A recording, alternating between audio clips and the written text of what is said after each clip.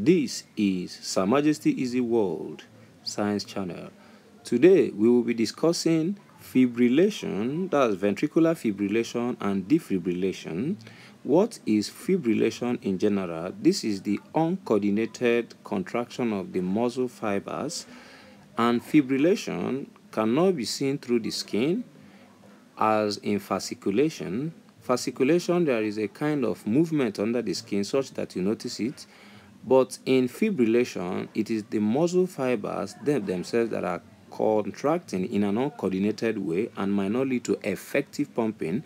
Here we are discussing the fibrillation of the lower heart thicker chambers known as the ventricles. Remember, the ventricles are responsible for pumping blood out of the heart, therefore they need more force to pump the blood. If there is not enough force, they won't be able to pump enough blood to the whole circulation, and that might lead to death. And this is why the ventricular fibrillation together with the ventricular tachycardia are fatal arrhythmia. Arrhythmia is an irregular or uncoordinated beat of the heart. And the arrhythmia affects the cardiac output. Of course, it might slow it down. And when this happens, the supply of blood to the heart itself is also affected. Then, fibrillation occurs when there is misinformation or disruption in the heart electrical system.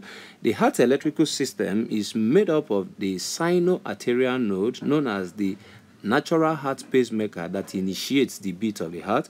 This is located in the right atrium near the superior vena cava, as you can see there circled on white. Then we have other parts, the AV, known as the arterioventricular node, together with the Purkinje or the bundle of His. These are the network that are responsible for the electrical conduction of impulse in the heart. If there is misinformation in any of this system, there will be an uncoordinated contraction of the muscle fibers, and when it affects the particular ventricles, we call it the ventricular fibrillation, as you can see there. And in this case, the blood is retained inside because this quivering is not enough to push the blood out from the ventricles, and this will deny the supply of blood to the whole body and including the coronary system, and that will lead to cardiac arrest. What must be done to save life?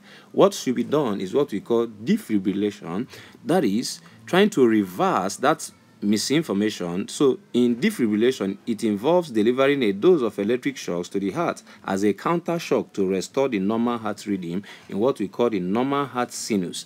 So in this case, you need to place the AED properly. Most of them are actually automated such that they will give you instruction on what to do next. So follow the instruction carefully. The two parts, we have the left and right. There is a way they label it. The other one should be placed at the right or at the left, on just below the collar, then the other one below the armpits, and introduce the shocks. When these shocks are introduced, they are enough to restore the heart to a normal heartbeat and the life is saved. Thanks for watching. Please subscribe and share. Expand the science community. Much love.